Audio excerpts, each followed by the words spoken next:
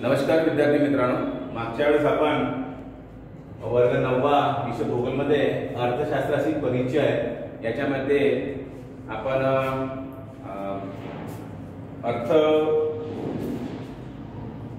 म्हणजेच पैसा अर्थशास्त्राबद्दलची माहिती पाहिली होती आणि आर्थिक प्रश्न याच्याबद्दल आपण बोललो होतो। म्हणजेच ज्या माणसाच्या ज्या गरजा आहेत त्या गरजा अमर्यादित आहे आणि त्या भागवण्याची साधने या मर्यादित आहे आणि हा प्रश्न जो आहे यांचा मेळ कसा घालवायचा प्रश्न व्यक्तीला, समाजाला आणि राष्ट्राला पडतो, यालाच आर्थिक प्रश्न असे म्हणतात। त्याबद्दलची माहिती पाहिली। आज आपल्याला अर्थव्यवस्थेचे प्रकार किती आणि कोणते आहेत त्याच्याबद्दलची माहिती पाहिजे आहे। तर अर्थव्यवस्थेचे प्रकार हे 3 आहेत। एक आहे भांडवलशाही अर्थव्यवस्था, समाजवादी अर्थव्यवस्था आणि एक आहे मिश्र अर्थव्यवस्था।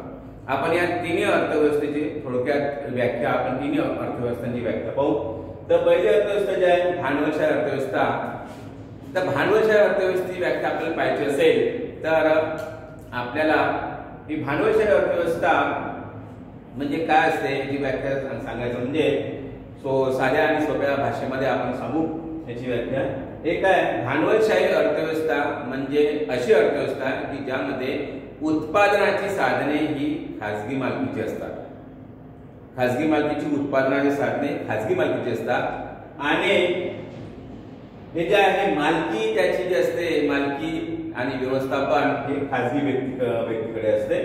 तसेच या भांडवलशाही अर्थव्यवस्था मुख्य उद्देश किंवा मुख्य हेतू जो आहे तो असा असतो की फक्त भांडवलशाही अर्थव्यवस्थेमध्ये नफा मिळवणे हा त्याचा मुख्य उद्देश असतो। नफा मिळवण्याच्याच उद्देशाने भांडवलशाही अर्थव्यवस्था ही निर्माण केली जाते।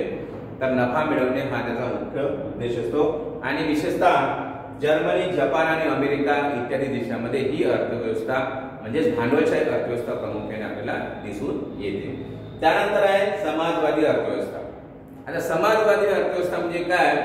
तर समाजवादी अर्थव्यवस्था म्हणजे ज्या अर्थव्यवस्थेमध्ये उत्पादनाची साधने ही संपूर्ण समाजाच्या मालकीची असतात, म्हणजेच सरकारी मालकीची असतात आणि या समाजवादी अर्थव्यवस्थेचा मुख्य उद्देश जो आहे तो सामाजिक कल्याण साधने हा त्यांचा मुख्य उद्देश आहे। सामाजिक कल्याण साधने, सामाजिक कल्याणाच्या योजना आखणे आणि समाजाचा उत्कर्ष करणे हा या भांडवलशाही समाजवादी अर्थव्यवस्थेचा मुख्य उद्देश आहे। आणि ही जी अर्थव्यवस्था आहे ही विशेषतः चीन, रशिया इत्यादी देशांमध्ये ही समाजवादी अर्थव्यवस्था प्रामुख्याने दिसून येत असते। त्यानंतर आपण पाहू मिश्र अर्थव्यवस्था। मिश्र अर्थव्यवस्थेची व्याख्या अशी करत आहे की मिश्र अर्थव्यवस्थेमध्ये उत्पादनाची साधने आणि या मिश्र अर्थव्यवस्थेमध्ये सार्वजनिक आणि खाजगी हे दोन्ही जे क्षेत्र आहेत त्या क्षेत्राचं सह अस्तित्व आपल्याला विशेषतः मिश्र अर्थव्यवस्थेमध्ये दिसते। जसं उदाहरणादाखल आपण घेतो म्हटलं तर भारताचं उदाहरण घेऊ आपण। या भारतामध्ये आपल्याला दोन्ही प्रकारच्या बँक दिसतील। एक आहे खाजगी बँक आणि एक आहे सरकारी बँक। खाजगी ऑफिसेस आहेत, सरकारी ऑफिसेस आहेत। अशा प्रकारे म्हणजे दोन्ही अर्थव्यवस्था जी आहे भांडवलशाही अर्थव्यवस्था आणि समाजवादी अर्थव्यवस्था या दोन्ही अर्थव्यवस्थांचं सहअस्तित्व आपल्याला मिश्र अर्थव्यवस्थेमध्ये प्रामुख्याने दिसून येत असते। आणि या अर्थव्यवस्थेचा मुख्य उद्देश जो आहे नफा तर मिळवायचाच आहे, परंतु नफा मिळवत असताना सामाजिक कल्याण यांचा योग्य सहसंबंध कशा प्रकारे राखता येईल हे प्रामुख्याने यांचं काम आहे। या अर्थव्यवस्थेचं काम आहे मिश्र अर्थव्यवस्थेचं आणि विशेषतः मिश्र अर्थव्यवस्था ही भारतामध्ये आहे। भारताने मिश्र अर्थव्यवस्था स्वीकारलेली आहे। तसेच स्वीडन आणि युनायटेड किंगडम इत्यादी देशांमध्ये ही अर्थव्यवस्था प्रामुख्याने आपल्याला पाहायला मिळते। यानंतर दुसऱ्या भागात आपण